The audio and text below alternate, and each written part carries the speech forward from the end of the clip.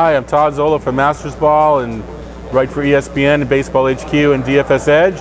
And when I'm not writing, I'm watching the Fantasy Sports Network.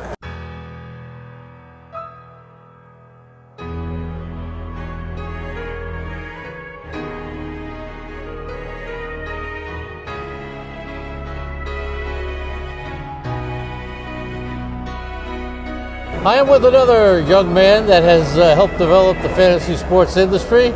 Todd Zola, nice to have you here, my friend. Nice to be called young for a change. Yes, you are. Well, compared to me, everybody's. Anyway, the point is that, let me ask you a question. How does a scientist, like chemist, whatever you were, mad scientist that you are now, how does somebody with that kind of background find themselves in fantasy sports? Well, it was a hobby. Always in chemistry, master's degree in chemistry. So this was my hobby for several years. And as the pharmaceutical industry goes, it's very up and down. In a downturn, lost a job and made the decision after trying to get another job to make this my living. I was always afraid, to be honest, of making my hobby my vocation. Right. Because I loved my job and I loved this hobby. What if I didn't like either of them when they were one and the same? Well, or you can love it again, and that's what's happening. Right. It's knock on wood or glass or wood. Right. It's worked out. But it could have been. Instead of Balco, it could have been Zola. No comment.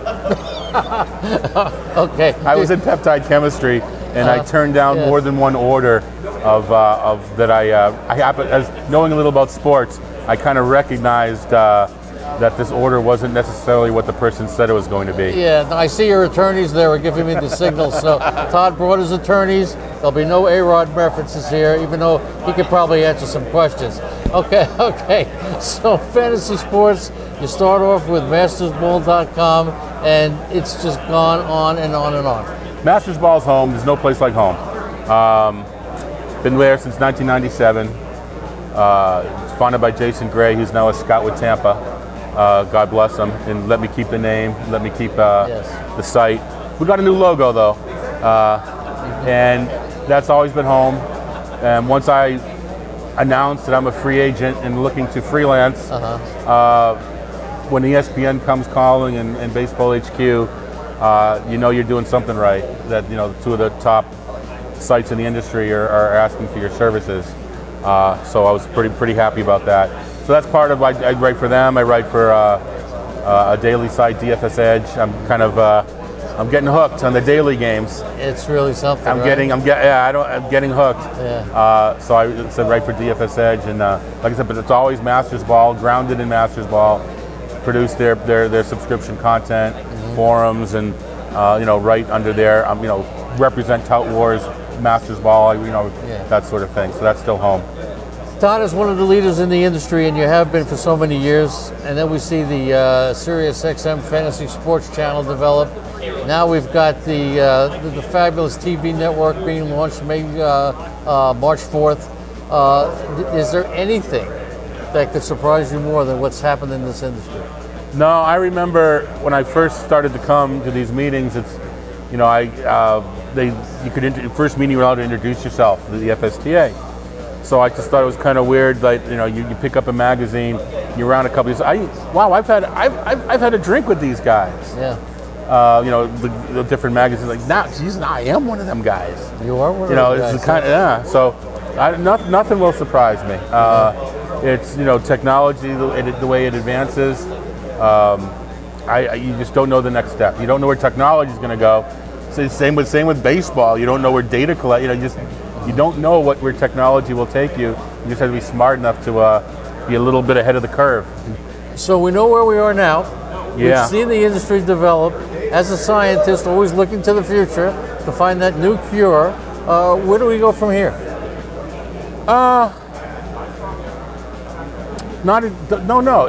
Literally, you could be betting or judging as the game's going on. Is this guy going to throw a fastball or a curveball, and you hit your computer monitor, and you could be judging what the next pitch is going to be. Yeah. Stuff like, I mean, take daily to hourly. Right. Curveball, right? Curveball. Fastball. Yeah, we just don't know. I think there'll be a lot more. The bad part of what's happened is there's less of getting together your buddy in your house, right, and that sort of thing. But if the industry continues to grow, more of your buddies will want to be in a league. You won't have to go to the internet to get a league.